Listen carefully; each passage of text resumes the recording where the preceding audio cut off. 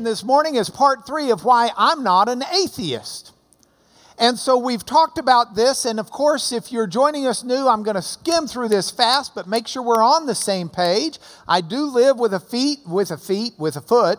I live with feet in 2 different worlds, or a foot in each of 2 worlds. I am a lawyer by profession, and I am a Christian by profession of faith. And so in that, I approach these matters of proof as a lawyer would in a courtroom. And so I look at it, and what is the proof of atheism that would make me want to be an atheist? We've talked about how important it is if you're going to believe something and claim that it is true. You need to prove that it is true. You can say, well, I don't know if it's true or not, and then you don't have to prove it. But if you're going to make a claim, A is true, then you need to be able to prove that A is true. And that burden is on the person who makes the claim. That's very important, because one of the principal reasons people tell you they're an atheist is because you cannot prove there's a God. Well, that's not your obligation unless you're saying, I believe there's a God. If you say that, you need to offer some reasons why. But if someone on their own is making the affirmative claim, I believe there is no God, then they need to be able to prove it. That's the burden of proof. Otherwise, you need to be something else. So I'm looking at this and I'm saying, where's the proof there is no God? If you can prove to me there's no God, hey, I'm joining you. But if you cannot prove there's no God, you've got no basis for being an atheist. I would suggest instead you need to be an agnostic. You see, an atheist is someone who says there is no God. It comes from the Greek theist, theos, which means God, and you put a in front, and it means not a God. An agnostic comes from the Greek word gnosis, which means no, as in K-N-O-W. And then you put a in front of that, and it means you don't know. So an agnostic is someone who says, I don't know if there's a God or not. Now, we looked last week at the 4 horsemen of the new atheism. We looked at the people who claim to be the thought leaders for new atheism. And I'm not going to repeat what we did with them last week. You can either go back and watch the lesson online or you can read the lesson. But the 4 horsemen of the new atheism do not really prove their atheism at all. If anything, what they do is some type of sleight of hand. They'll shift the burden of proof, and they'll say nobody can prove there's a God. Well, I'm going to get to that. That's coming next week as we begin agnosticism, and I'll tell you why I'm not an agnostic. But don't sit there and tell me atheism is true if you cannot prove your atheism. The atheist needs to be able to prove that there is no God. But they're not able to prove that. So they shift the burden of proof, or what they'll do is use logical fallacies. They'll use rhetorical techniques and tricks. It's basically, logical magic tricks, hocus pocus. So they use logical tricks. They use rhetoric. It's very much a wordy sleight of hand. They're magician tricks with words. And so we talked about that last week, and we looked at it from the 4 horsemen. Now, what I want to do this week is I want to look at what the internet says. Because most of the arguments that you and I will face in the marketplace, unless you're talking to some of the 4 horsemen, and one of them's dead, so you won't be talking to Hitchens, but at least if you are, well, Madam Cleo's dead too, so that's not even going to help. I would suggest you're not really talking to Christopher Hitchens. But if you get on the internet, and let's say you get on Google, and you ask the Googlers, where is the proof there is no God?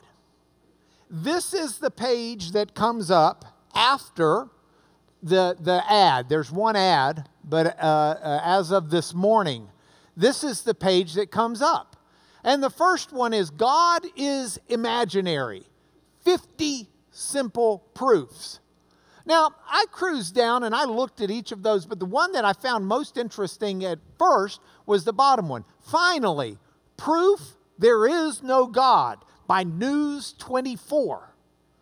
Hey, I'm going on that one. Here's what it says.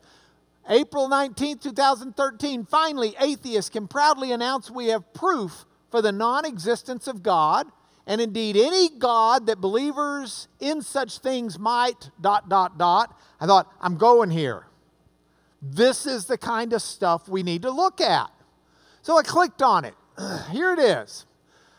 Finally, atheists can proudly announce that we have proof for the non-existence of God, and indeed any God that believers in such things might care to name. And this isn't just some flimsy bit of rhetoric thrown together to fill a logical gap in a debate. It's irrefutable evidence that proves beyond any doubt that there simply are no gods in the universe, or outside it, if that means anything. Atheists pride themselves on clear thought and high standards of proof, because we're dealing here with literally a life and death issue. Most atheists have been schooled in both the religious and the scientific modes of thought. And the evidence we're talking about that proves the non-existence of God transcends these philosophical frameworks in a way, non-existence of God, in a way that renders them incapable of delivering a refutation. Our proof is not based on science, and it most certainly is not based on faith. Now, in order to understand this evidence, it's necessary to open oneself to the possibility there's no God. And not just intellectually, but honestly and fervently with one's entire being. The religious claim that the evidence isn't visible, but we simply can't show it to someone who doesn't want to see it. It can't be deduced from the laws of logic or through the use of any style of rhetoric. Nor can it be seen or detected by any man-made instrument.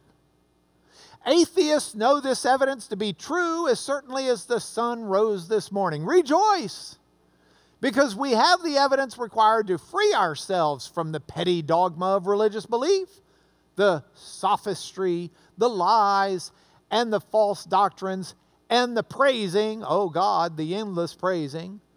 To believers who challenge us and accuse us of not having this evidence, I say, prove we don't.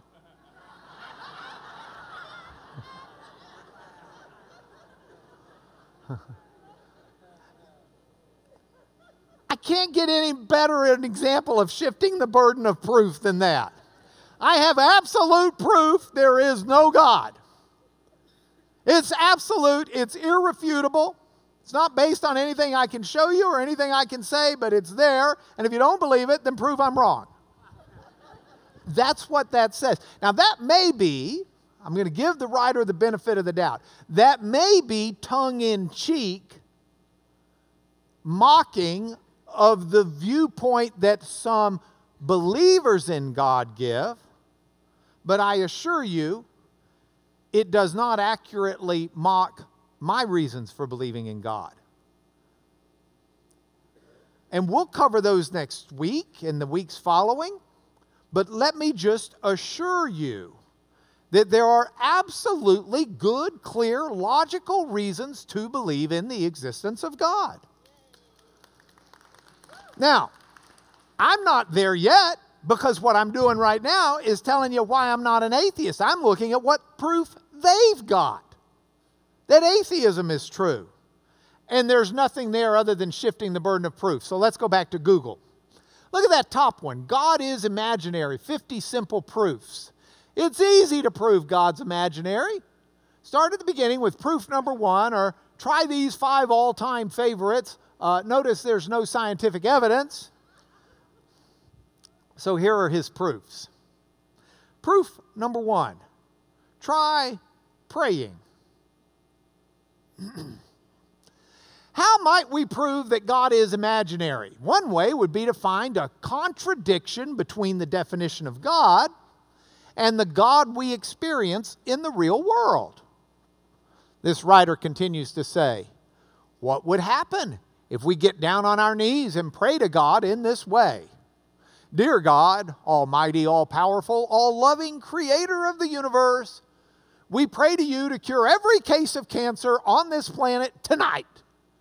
We pray in faith, knowing you will bless us as you describe in, he cites several scriptures. In Jesus' name we pray, amen.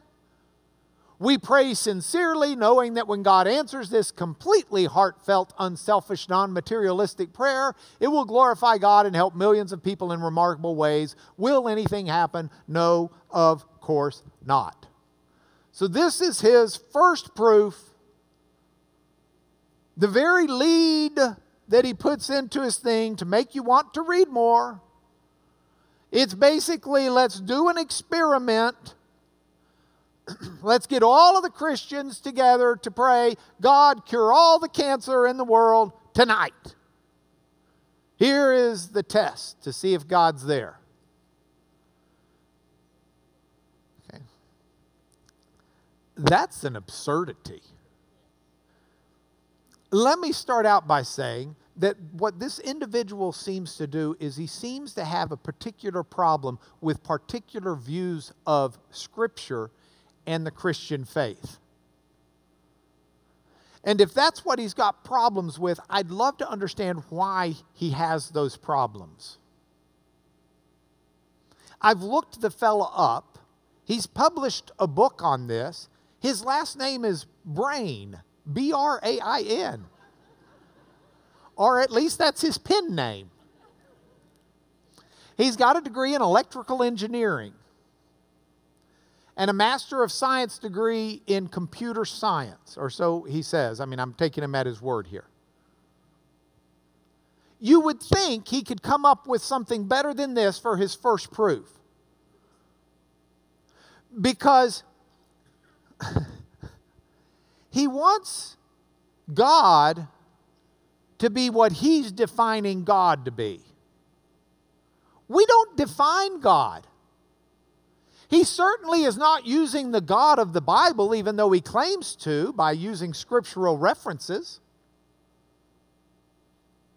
But the God in the Bible is not our genie, where we just rub the magic lamp and tell him what to do and he does it. And if he fails to give us our 3 wishes, well, there must be no God. Because if there was a God, he would grant my wish. If there was a God, he would at least be as good as the concierge at the local hotel. Or the bellboy. I say, come get my luggage. He comes and gets my luggage. I tell God, come get my luggage stays there. Must not be a God. Billions of people in the world. And Mr. Brain wants God to drop everything and move his luggage. He would say, no, no, no, Mark, you're not being fair. I didn't say move my luggage. I said cure people of cancer. Because in Mr. Brain's mind, that needs to be done. All of us have friends who have cancer or have had cancer. And all of us pray for those people. And sometimes those people are healed. And sometimes they're not. I would challenge Mr. Brain to understand that the God of the Bible heals through the world in which he made as well. And if you go to M.D. Anderson and through the wonders of science manage to find some healing, you ought to give credit and glory to God who made the world the way it is. and inspired people to go to work at MD Anderson, to investigate to find cures. You do investigation into the scientific developments of Western civilization, they are based upon a Christian Jewish view of God.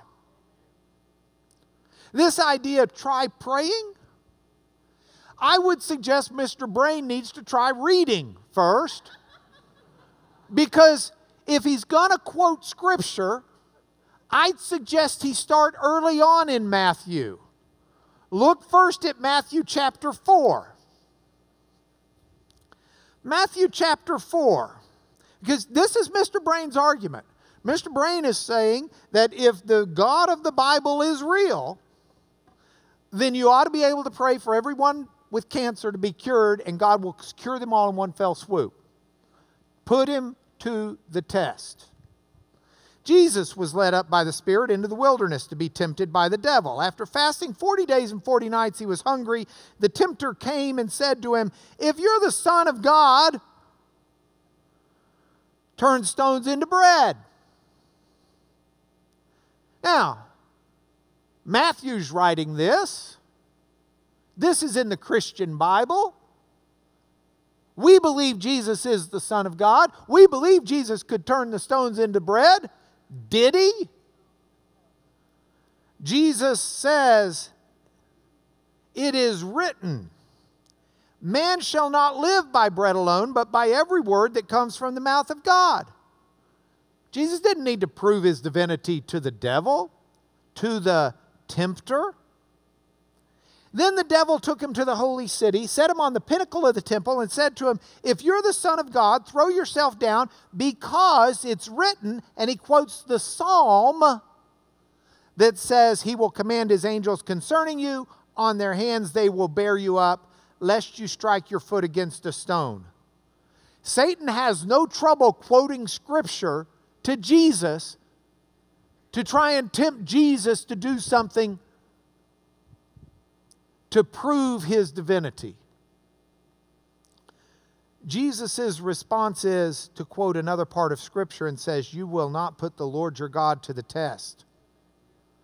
I mean, just because God doesn't answer Mr. Brain's prayer to cure all cancer does not mean that God doesn't exist.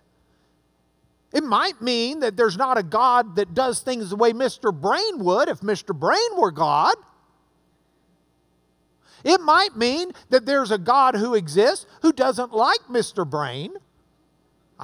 Don't get me wrong. I think God loves you, Mr. Brain. But you're not proving anything by this. It might mean that God has another agenda, Mr. Brain, and that God's goal is not to rid everyone in this world of cancer. Now, Mr. Brain later will say, "Oh, then he's an evil God." No, he's not an evil God if he's given a life after this life to his children.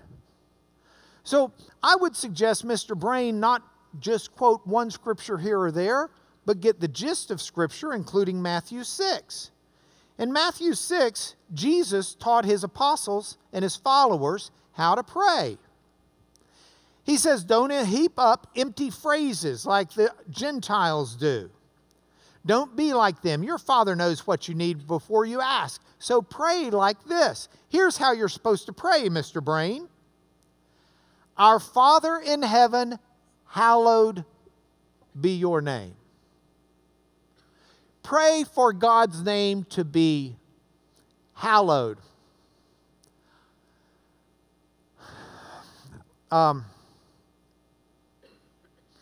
Hagiosthemai is the Greek here. It means to be holy, to be set apart, to be consecrated. That by name we mean who God is in His essence, His character, His reputation, that it would be different than everyone else's, that His kingdom would come and His will would be done. If it's the will of God to cure everyone of cancer tonight, you pray for everyone of cancer to be cured, and it will happen. I promise you. Now, does that mean it's not the will of God to cure everyone with cancer tonight? Yes, that means it. Does that mean there's a harsh God who's not going to cure everybody of cancer? No. That means there's a kind and loving God who recognizes the sin and the condition of this world and our fallen bodies and blesses us with what we need to live in this world to execute His plans, but also redeems us out of this world. Unlike Mr. Brain, I don't fear death. Unlike Mr. Brain, dying is not the end of the world to me. There is no sting to death. Now, Mr. Brain would say, "You're an idiot," and that's fine, Mr. Brain. I'd invite you to come to class, and we could discuss it further. But I will pray the way the Lord taught me to pray, and I will pray for His will, that it would be done on earth as it is in heaven, that I'll be given my daily bread, I'll be forgiven of my sins, and that He will lead me not into temptation, but deliver me from evil. And if you pray that, Mr. Brain, I think you'd be surprised at how God answers your prayers. So, try praying. That's not logical. I would say try praying. Honestly, I think prayer does work. Pastor Avery made a great example of how prayer works this morning. But I say pray. Here's proof number 2. It's closely related. Statistically analyze prayer. Now, these are the kinds of proofs that really get my goat as a lawyer. Okay? And this is the kind of stuff, honestly, this chaps my lips. Look at this.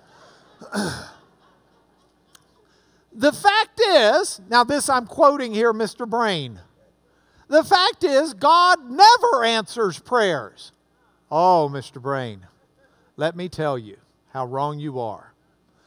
The entire idea that God answers prayers is an illusion created by human imagination. How do we know that answered prayers are illusions? We perform scientific experiments. Now, watch this hocus pocus. We simply perform scientific experiments. We ask a group of believers, he says, to pray for something, and then we watch what happens. What we find whenever we test the efficacy of prayer scientifically is that it has zero effect. It doesn't matter who prays. It doesn't matter if we pray to God, Allah, Vishnu, Zeus, Ra. Oh, he's like the Egyptian sun god. I didn't know anybody was praying to him these days, but anyway. Or any other human god. Doesn't matter what we pray about. If we perform scientific double-blind tests on prayer, and if the prayers involve something concrete and measurable, for example, healing people with cancer, we know there is zero effect from prayer. And if you don't believe that, take Mr. Brain's word for it, because that's the best you're going to get. Although, Mr. Brain does say, every single answered prayer is nothing more than a coincidence. Both scientific experiments and your everyday observations of the world show this to be the case every single time. For example, this article, he didn't tell you which article it is, but you can see it's blue because if you click on it, you can find where you can buy the article for $10. For example, this article says, one of the most scientifically rigorous studies yet, published earlier this month, found that the prayers of a distant congregation did not reduce the major complications or death rate in patients hospitalized for heart treatments. Now, you're reading this. You might think, oh my gosh, Mr. Brain has an argument. Well, what Mr. Brain has done is once again played hocus pocus with you. Let me tell you, I got the article. It ain't worth $10, I'll tell you that too. It was in the Boston Globe. Scientists attempt to measure the healing power of prayer. And here's what Mr. Brain is referencing. Over a 6-month period, the study found no difference in serious side effects, death rate, or readmissions between the patients who received prayers and those who did not. Now, we're going to have a little bit of study class. Did you know there are people who have degrees in studies? I had, as an expert witness in one of the cases I tried, the world's leading authority on the difference between a good study and a bad study. He teaches at Harvard, and this is his specialty. Can you believe that? There is a fella at Harvard whose entire life is wrapped up in teaching you how to do a good study or a bad study and criticizing studies that have been done. Now, this is a study where there are two groups. Let's get it here. You've got, in these two groups, one group of sick people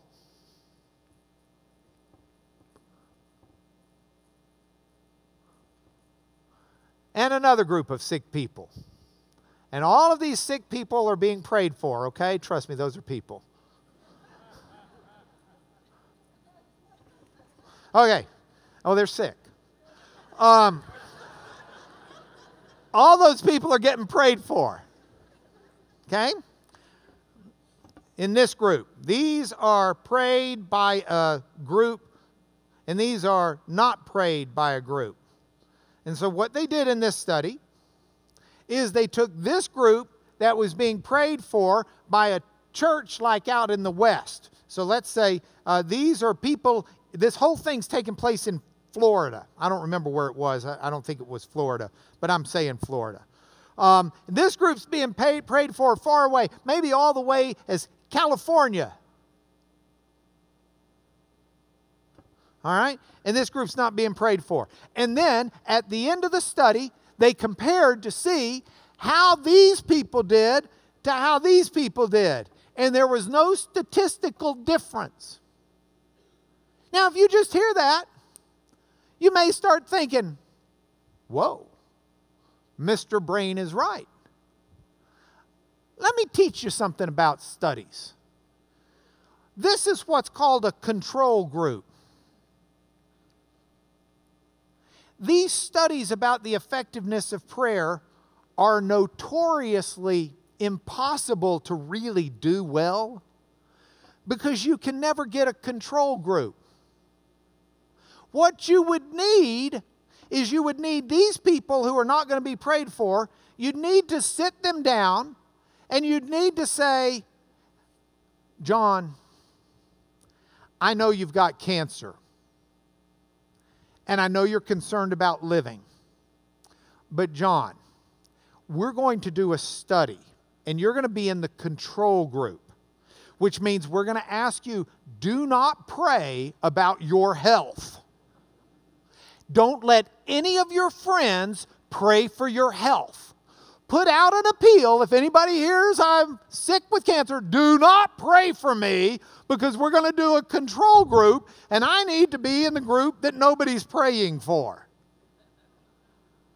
That's not done. So the church in California may not have been praying for these people. But that doesn't mean they weren't being prayed for. In fact, if we go back to the PowerPoint, if Mr. Brain would read the rest of the article, he would read Krukoff, who authored the article, cautioned against concluding that prayer doesn't work based on his study. Nearly 90% of all the patients participating said someone was praying for them, separate from the prayers commissioned by the researchers. The study, in effect, measured whether distant prayer was a booster shot to the local prayer. The study offers no evidence about bedside prayer by patients themselves or loved ones. Krukoff said he didn't even attempt to look at that because of ethical and logistical problems. There's an ethical problem saying, hey, I understand you may be dying of heart disease. Would you please not pray for yourself so we can do a test? Mr. Brain is playing hocus pocus with you. He's using logical fallacies. He's using rhetorical tricks, statistically analyzed prayer. Did you notice how many times he said, not a single study, nothing has ever shown? In academic medicine in 2001, Edward Halperin from the Duke Medical School published a peer-reviewed article, Should Academic Medical Centers Conduct Clinical Trials of the Efficacy of Intercessory Prayer? Now, he says a recent article in Time described a clinical trial conducted in the heart unit of a VA hospital. Patients undergoing invasive procedures were randomized into two groups. Some were prayed for by Buddhists, Catholics, and an interdenominational Christian prayer center, as well as Jews and other supplicants. So, I mean, they're covering like every religious group they possibly can in prayer on one side. The control group were the remaining patients not being prayed for. The study was designed to determine whether prayers by strangers might influence the medical outcomes of 30 patients in the cardiac cath lab. The magazine reported the outcomes of those prayed over were 50 to 100% better than those of a control group. The primary investigator felt these results were sufficient to be intriguing. A larger scale study is planned. Now again, these studies are very difficult to design. And I'm not suggesting that this study proves prayer does work, though I do have an atheist doctor who teaches at Brown University, who is an avowed atheist. I argue with him all the time. My dear friend, an avowed atheist will tell me, hey, you put the weight of the studies in the balance, and studies show prayer works. To say there's not a single study, Mr. Brain, is either very poor researching or it's a lie. Statistically analyzed prayer. That same article references Joyce, The Efficacy of Prayer, a double-blind clinical trial in the Journal of Chronic Diseases that showed prayer works. Collip, The Efficacy of Prayer, a triple-blind study in the Medical Times that showed that prayer works. Sicker, Moore, and others, a randomized double-blind study of the effect of distant healing in a population with advanced AIDS, showed that prayer works. Harris, Gouda, and Kolb, a randomized controlled trial of the effects of remote intercessory prayer on outcomes, showed that prayer works. Doesn't work in all of the findings of all of the studies, but there are affirmative findings in each of those that showed that prayer works. And that's even recognizing the problem you have with these studies. Now, I don't have time to do this great detail at the rest of Mr. Brain's arguments, but I throw some of them up here, recognizing we've got 4 + 5, 9 more minutes. Look at all the historical gods. Okay, well, that's a non sequitur. I mean, listen to this argument. I'll do it quickly. There's no such thing as Zeus. Therefore, there can't be any such thing as God. For there to be one God, the God of Israel, the God of Abraham, Isaac, and Jacob, the God who is one God, for there to be one God, according to the logic of Mr. Brain, there must be a bunch of other gods too. And do you see the absurdity of that? That's like saying, since there's no Bugs Bunny, we know there are no rabbits. Bugs Bunny is fictional, ergo, no rabbits. Peter Cottontail, fictional, therefore, no rabbits. Well, no, there are rabbits. The fact that Zeus may be a fictional god doesn't mean that there's no God. That's a non sequitur in Latin. That doesn't follow. That's Swiss cheese logic with holes all in it. Think about science. Okay, science shows God to me. You want to know why? I'll tell you over the next few weeks some more. But I'm sorry, I can't fathom the intricacies of science without saying, holy shamoly, literally, something's behind all of this. I mean, there's still the issue that we'll talk about later of, okay, it all comes from the Big Bang. Well, where is the Big Bang coming from? Where's that substance? We'll talk about that later. Read the Bible. Well, he doesn't like God. He reads the Bible and he sees things about God that he doesn't like. Well, that doesn't mean God doesn't exist just because you don't like him. I mean, I love my wife, but there's some things about her I don't like.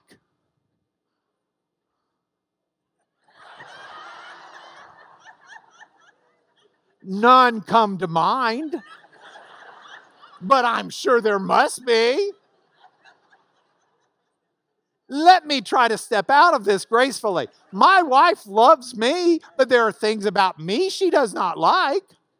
I mean, just because you don't like God doesn't mean He doesn't exist. That's a silly argument. Ponder God's plan. We don't have time for that. I do. It's amazing. Understand religious delusion. Religious delusion is not religious delusion. The idea that we actually believe there's a God is not delusion. We don't have time to talk about that. Near-death experiences, they cut both ways. Some of those near-death experiences seem to affirm God. Some of them may not. I don't trust near-death experiences because I haven't had one. Though, when I get home, I may.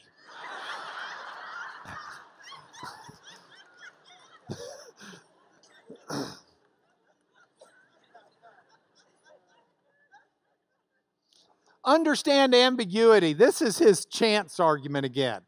Here's the way he says it.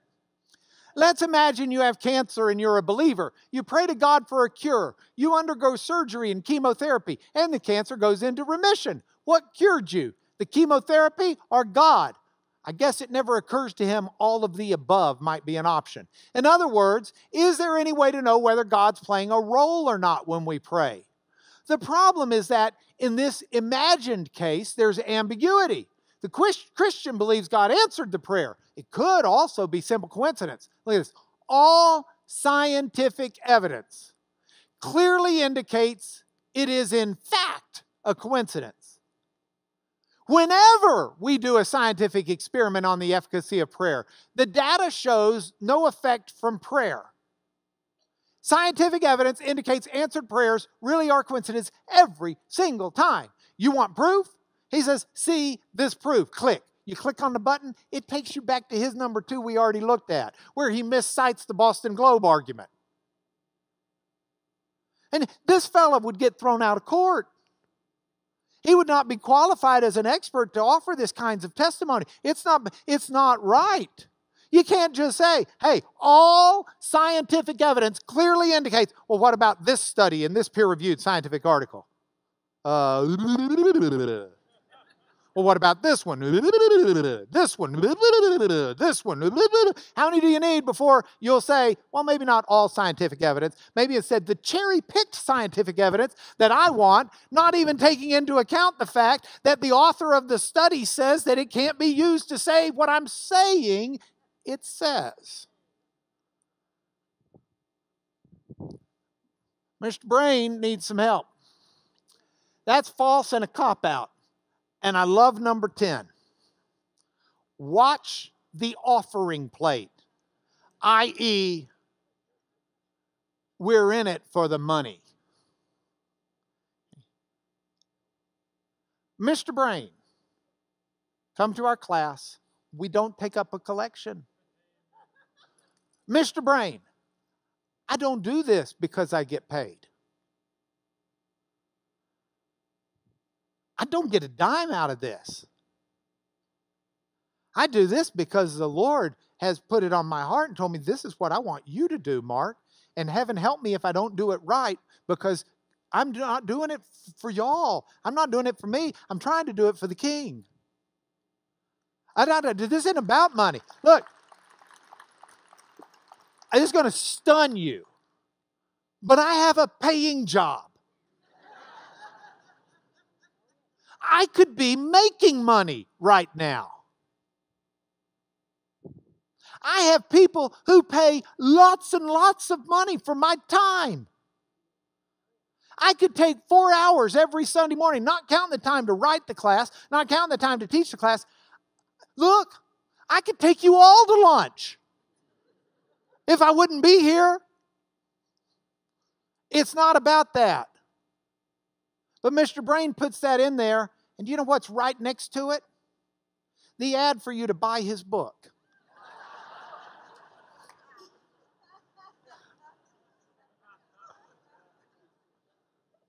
Now, Mr. Brain may say, but Mark, you have a book. All profits from my book are donated. I don't get a dime off of that. I'll still buy you a copy, Mr. Brain, and give it to you. I mean, it's not all about the money. The Apostle Paul gave up the money to do what he did. And he's the one who wrote our points for home, which I'm going to say again, but I'll put a little different angle on them today. Paul wrote and he said, what can be known about God is plain to them because God has shown it to them. Mr. Brain, the whole fact that you're trying to work these reasons out, your whole ability to reason, is something that's amazing in and of itself. It's something that is unique to you as a human, that sets you apart from all the other living beings. My dog, Tizzy, is a marvelous dog. Actually, it's Sarah's dog. Sorry, Sarah. Is a marvelous dog, but Tizzy's not sitting around contemplating the universe. We need to understand what we're looking for. The fact we're even contemplating this says something may be out there. You're certainly not proving it's not. Paul continues to say God's invisible attributes, His eternal power. His eternal power is not something we're going to see in Him curing everyone of cancer tonight. Then Brain would get upset because God might cure a future Adolf Hitler. And he'd say, well, look at God. God interrupted and cured him of cancer when he should have been dying. I mean, we don't understand the Brain, it ain't big enough. God's eternal power and divine nature have been clearly perceived ever since the creation of the world. You want to see the power of God? You want to see His divine nature? Look at science. Look at what happens at MD Anderson. Look at how we put people into space. Look at the cell phones. Look at the biology of a cell. We've got an ability to see the power and nature of God if we'll just know what we're looking for and recognize it when we see it. And we never want to become someone who thinks that they are the ultimate brain. Although they knew God, they didn't honor Him as God. They didn't give thanks to Him. They became futile in their thinking. Their foolish hearts were darkened. Claiming to be wise, they became fools. We pray for Mr. Brain. We pray for ourselves. We pray for anybody who thinks that they've trumped God because of their reason. That's why I'm not an atheist. Come next week and let me tell you why I'm not an agnostic. Can I pray a blessing over you? Father, I pray in the name of Jesus that you would bless my friends and those listening today. Awaken in their hearts, Father, an awareness of you. Rekindle that flame within them. Even Mr. Brain, Lord, I pray for the three living horsemen of the new atheism, Father, we lift up in prayer and pray that you will soften their hearts, quicken their spirits, clean out their ears, drop the scales from their eyes, move their pride aside, move their arrogance aside, move the haughtiness aside, move the know-it-all aside, and let them look with wonderment upon who you are and what you've done and what you wait to do in their lives. In the name of Jesus we pray. Amen.